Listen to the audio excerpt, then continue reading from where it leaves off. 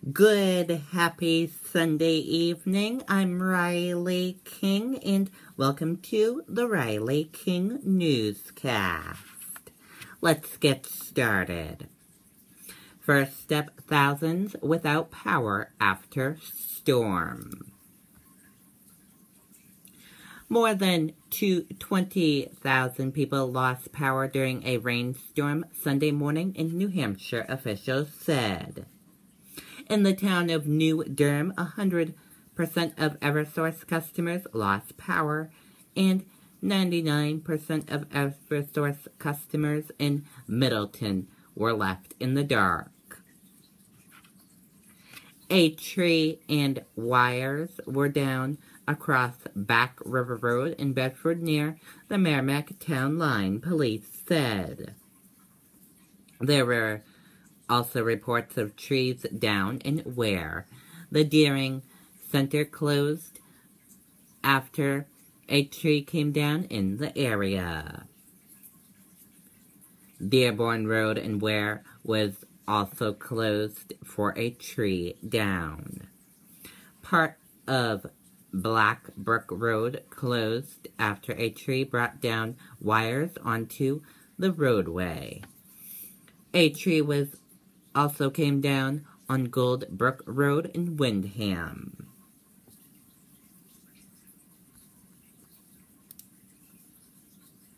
Remembering 9/11 New Hampshire victims.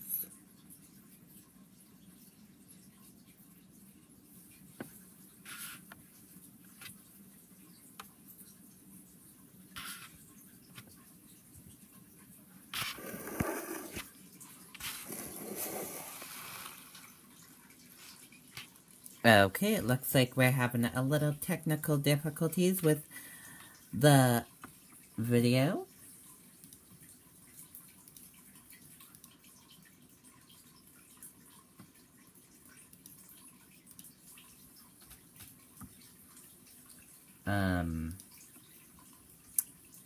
Give me 1 minute. Hopefully we can get this video rolling for you guys. Sorry about that. Here we go. Okay, we're having a little technical difficulties with our video right now. Sorry about that.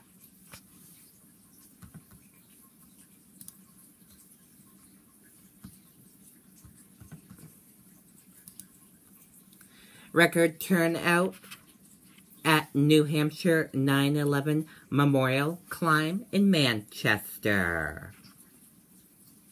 A huge turnout today at the 6th Annual New Hampshire 9/11 Memorial Stair Climb in downtown Manchester. More than 400 people, including firefighters from across the region, are climbing the stairs of the Brady Sullivan Tower in half times. It represents the 11 stories of the Twin Tower in New York City, where 343 firefighters died. For 23-year-old firefighters Travis Gray and Colton Palladion, this is their first memorial climb. I'm very nervous for this. I'm not really sure what to expect. 110 floors is a lot, says Gary.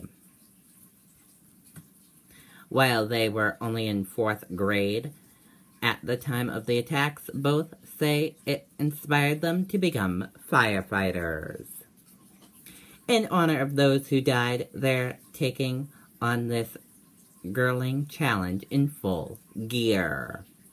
Rocco Pelletier, station manager for AMR in Manchester, is ready and waiting for anyone who needs help.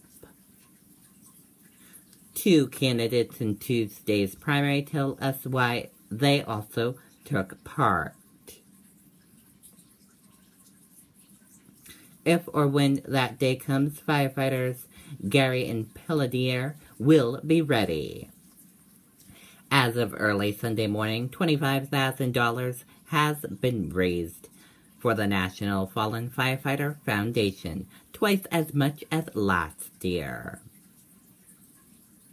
And you can click on the on the Fallen Firefighter donation website and learn more about the foundation.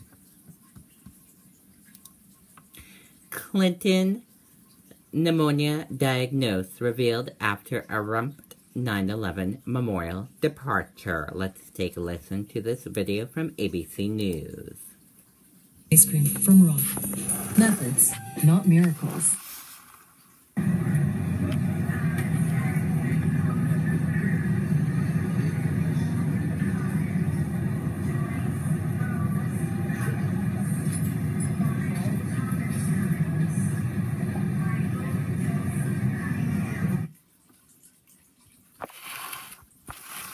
Clinton's personal doctor revealed on Sunday that the Democratic candidate was diagnosed with pneumonia on Friday.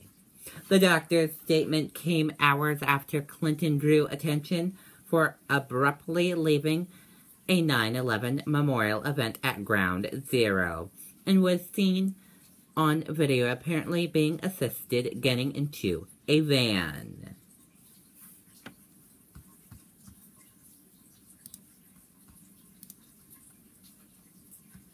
What it was like to anchor on 9/11. Let's take a listen to the video. There is a large fire at the Pentagon. The Pentagon has been evacuated. And there, as you can see, perhaps the second tower, the front tower, the top portion of which is collapsing. Good Lord.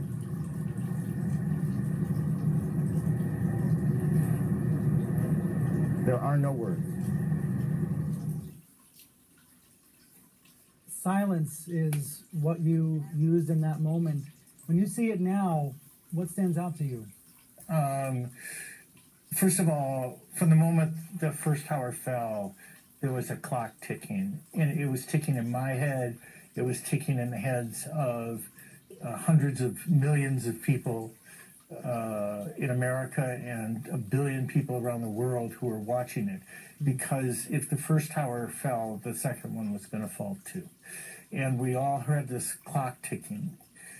As I think about it now, 15 years later, okay, is that the story it's not that we didn't tell it, it's that there was so much to tell that we couldn't highlight it quite enough. Not because we were bad at what we did or that we didn't try or any of that. There was just so much happening. Is that in that moment there were men, mostly men, firemen and policemen, who were running into that building that was collapsing and knowing that they were never going to come out. And I think when that building fell, I understood better than at any other point in my life, before or since, what the word hero meant. It's not that we didn't try to tell that story great, it's that the story itself is too great to tell. You made me a little bit less afraid that day. I'll never forget the experience watching you as a viewer. Did you still hear that 15 years later? Because we're at the point now where this really is history. It was something that I was fortunate professionally to do and painful as an American to live through. It's a weird contradiction that journalists lived with. The ambivalence of on the one hand loving the big story and on the other hand hating the fact that that story is happening. Okay, and that does it for the Riley King Newscast right here on the Riley King Network. I hope you have a great rest of your Sunday night. Good night, everyone. Bye.